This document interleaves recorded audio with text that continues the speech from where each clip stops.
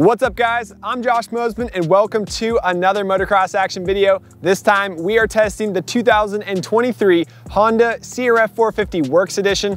This bike retails for $12,399. That's a $2,800 jump up from the stock Honda CRF450 for 2023. That bike made some significant upgrades for the new model year. It's not a new bike, but it made some engine and chassis upgrades that we really liked on the stock model. Now, Honda threw a boatload of aftermarket parts to this bike. They bumped up the price, and we're excited to see how it works on the track here today.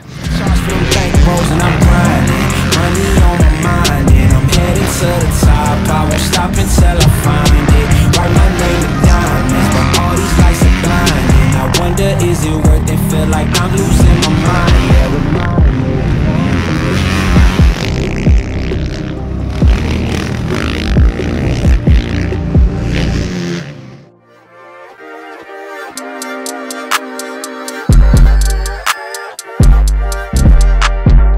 All right guys, good day here at Glen Helen. I got Dennis Stapleton here with me, Chief MXA Test Rider. He's taught me a lot about testing motorcycles, and he spent a ton of time on our 2023 CRF450 over the past few months. So I got him helping me with this test video. Good times. Now let's get into the details about this bike. So the 2023 Honda CRF450, like I mentioned at the top of the video, got some minor updates for this new model season. Now those updates translate over into this Works Edition model. This Works Edition bike is the same stock model, only with quite a few aftermarket upgrades on it. The biggest changes that we really appreciated for 2023 on this bike is the longer and narrower intake port, and also the 44mm throttle body. So Honda went from a 46 to a 44mm throttle body. The intake and the throttle body both help with the smooth low-end torque and made the bike easier to ride down low, smoother, and just overall made the CRF450 a more friendly machine coming out of corners. That was the big update for 2023 on the stock model. They also added some stiffness at the front of the frame to try to balance out the chassis and get a little more just balance coming into corners. That wasn't as big of a difference for us, something that we noticed right away, but it is a nice touch that Honda is continuing to improve their chassis and continuing to focus on making it more of a balanced bike. So going into the upgrades and the reason why this CRF450 Works Edition is $2,800 more than the stock bike, well, they added a lot of things onto this bike. Like last year, this comes with the Yoshimura RS-12 exhaust system that comes with the header and the muffler. That's different than KTM does. KTM on their factory editions, they'll just add an aftermarket muffler. This one, they go all out with the header and the muffler. Last year, it had a tie header, tie muffler. This year, it's got a stainless steel header exhaust on this bike. It also comes with the resonance chamber. So stainless steel, yes, it is a little bit heavier, but it adds a little bit of durability. So that is something that we like about it. Diving into the rest of this thing, it comes with the throttle jockey graphics and seat cover. You guys know, if you watch any of the videos, I always praise gripper seat covers because it's just like free money for me. If you can hold on to the bike and stick with it easier with that gripper seat, it's gonna save me a lot of energy and help me to be able to ride faster and longer. So that's something that I really appreciate about this bike. So Honda has been touching up their intake and exhaust ports on their head for the last couple of years now. We did dive into the engine 2 years ago now. It's the same engine that they have for this model year, and it's not a huge upgrade. It's not like they're doing massive porting inside of the cylinder. It's not like they're doing massive changes, but just by touching it up a little bit, it at least shows that, hey, Honda is not offering you the same exact stock engine. They are touching it up a little bit, and with that, they have the Yoshimura header and muffler, and they have dedicated ECU settings with the Works Edition model. The suspension is also upgraded on this bike. It's got the Titanium Nitride coating on the bottom of the fork legs, and it's got the Kashima coating on the top of the fork legs. It's got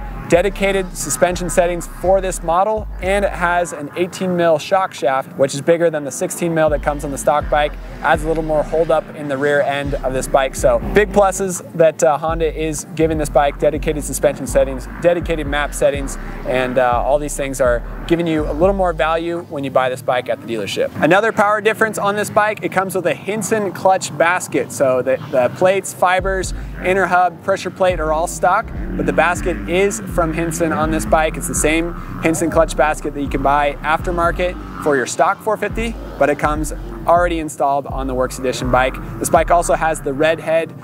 Looks pretty factory. It looks just like Chase Sexton's Honda 450, so that's pretty cool. It also has Works Edition engraved into the side of the engine. Lots of little upgrades on this bike. It's got the DID gold chain. It's got Renthal handlebars and the Renthal Kevlar grips. So the Kevlar grips are super strong, super durable, but they're definitely more comfortable than the stock Honda grips. So lots of little upgrades on this bike. It also does come stock with a twin air filter. It has DID LTX rims, and it comes stock with a 1.1 radiator cap. It's the same cap that comes in the stock bike. That's something that we always upgrade on this bike before we take it racing.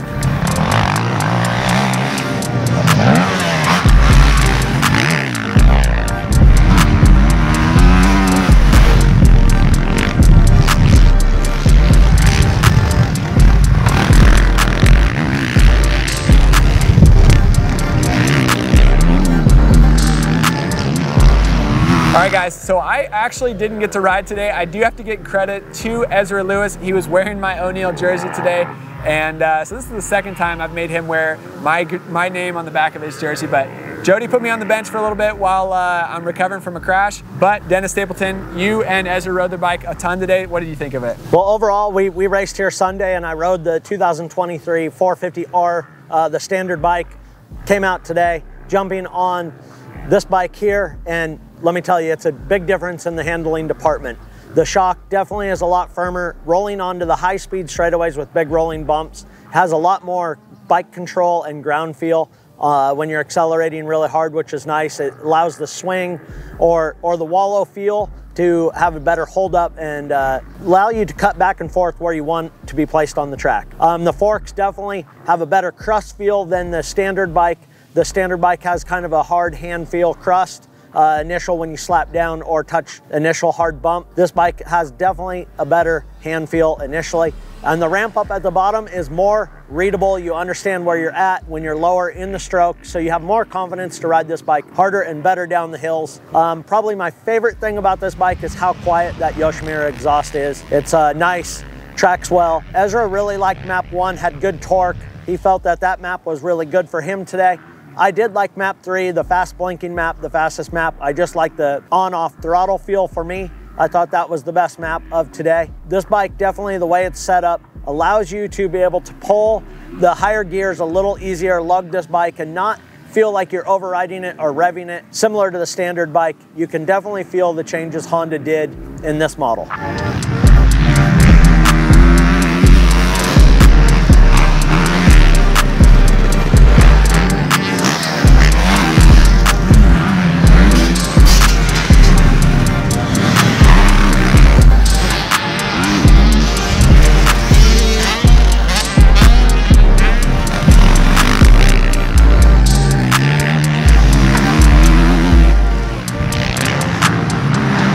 All right guys, so yes, today is our first day of riding on the Works Edition bike, but we did dyno this bike last year. Yes, there are some updates to the intake track and updates to the mapping on it, so we will have to get this one on the dyno before we write our full MXA race test for the magazine. But I do have to let you guys know, this bike was 3.2 horsepower faster than the stock model in 2022. And that's what Ezra and Dennis were telling us today, that they felt this bike is stronger and able to hold third gear in the corners easier. So that is pretty nice. But the nice part about it, last year's bike hit 60 horsepower on the dyno. Now I'm expecting this bike to be in a similar range as the engine mods that they made for 2023. Didn't affect peak horsepower all too much. It also hit 37 foot-pounds of torque on the dyno last year. So very strong motorcycle and a big difference from the stock bike. But because of the mapping, because of the smooth Yoshimura muffler and exhaust, this bike is still fairly rideable, and it's not blaring coming out of the corners, ripping your shoulders out of their sockets. It's still a smooth bike, and that's something that we really appreciate. I raced the Honda last year at the Pala National, and I'm actually going to race this Honda at the Hangtown National coming up in about a month and a half. So we're doing, I'll be racing different bikes at each race, and gonna ride Yamaha at one, Gas, probably Kawasaki at the other one, but Honda I'm gonna ride at Hangtown, so I'm looking forward to getting this thing set up for me. But Dennis, give us a rundown on what you've done to set up our 23 stock bike for you, and kind of a projection of what we're gonna do next on this. Yeah, so first off, the most favored item that we've put on is the Ride Engineering 23.5 clamps across the board, from entry level to the fastest guys in our group, Josh Mosiman. Everybody seems to love that clamp. So we're definitely gonna be leaning towards getting that clamp on the bike for Josh for the National. So the 22 offset triple clamps on the standard bike allow it to have a lot of front end movement, allows the tire to really grab the dirt and allow the bike to move side to side a lot more. The Ride Engineering 23.5 clamp really allows the bike to be stable and roll into your turns nice without all that side to side tire grip movement, which is definitely a plus on this chassis. The suspension settings on this bike are a lot different than the production bike. We're a lot more in range for Josh to be able to race this bike. So we have to get Josh out on the bike to be able to get a fine tune, see where we're at, see how much stiffer we need to make it for a National. As this bike is built for a consumer, National still a little different. No matter what speed you're going, the track's brutal. So the question commonly asked with the Works Edition, is this bike worth the $2,800? Definitely. If you're a rider that's not getting free exhaust or sponsored by a suspension company that allows you to be able to get free $800 lower tube coatings or $2,200 Kashima coatings, this bike's definitely worth it. Just the time to be able to stop and take your stuff to someone to do this and just bolt it on and go is a huge, huge improvement in just getting your bike, getting it set up, and being able to go ride. Just the Hinson clutch basket, Kashima coating, and all that takes hours and hours of your time, where this bike is pretty much find your settings, get comfortable, and you're racing it right off the bat.